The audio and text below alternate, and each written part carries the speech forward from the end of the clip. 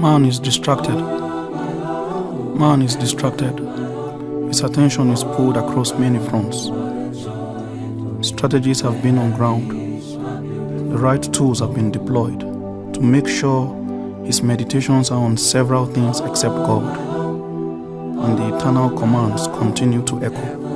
Remember now thy Creator in the days of thy youth. Before the evil days come, remember thy Creator.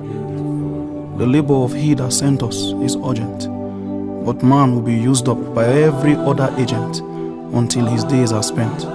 Then he reflects upon eternal things at the evening phase of his life. It's a tragedy that has befallen several generations, and even for a generation as kairos as ours, the verdict remains the same. Remember thy Creator in the days of thy youth. Remember him, for you must do the work of he that sent you while it is day. So teach us to number our days, so that we may incline our hearts unto wisdom. The night is far spent, and a new day is upon us. The resurrection is right before us, and so the life that we have lived will become a report. It will become a report, a guise by which men will be measured to give us allotment in the age to come. There is a city far beyond the stars. There is a city far beyond the stars. And we labor, day and night we strive.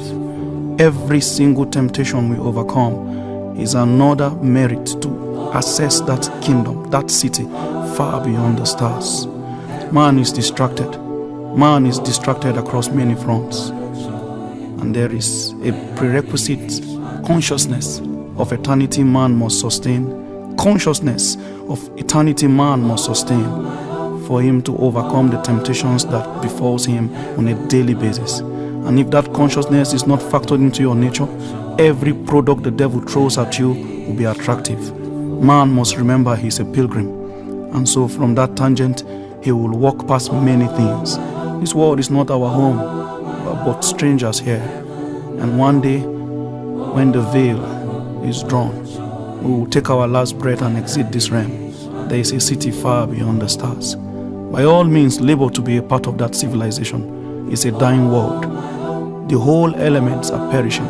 There is a clear sign written on the heavens. Everybody can see it, that the earth is failing. And man continues to project. Man continues to make plans. Man continues to ignore the handwriting of impending judgment that is written all over creation. Would you reject Jesus now?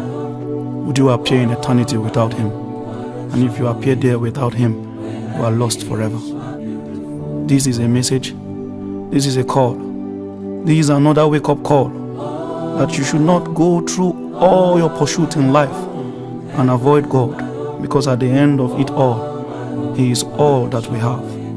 Eternity is dangerous without him, and so he is our reference, he is our bearing. Without him, we are lost.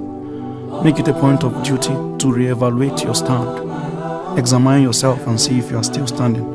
For many products will continue to come at us. Make sure by all means, the prize remains Jesus, and the goal remains heaven.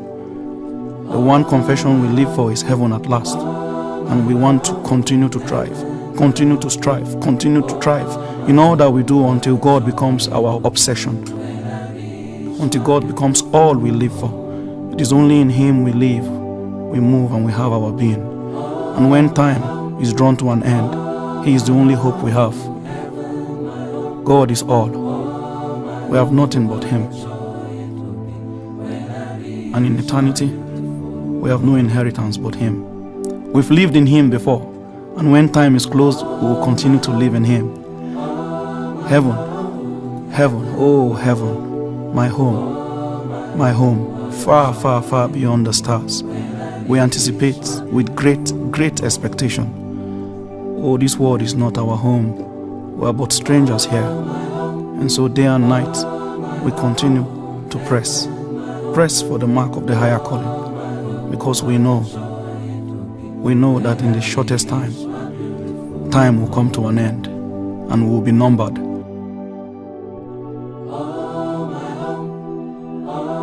And so we pray that the Lord continues to keep us, present us faultless before His throne, and by His appearing, we are not found wanting. Amen. Oh my home, heaven my home. Oh my home, what a joy it will be when I reach my beautiful home.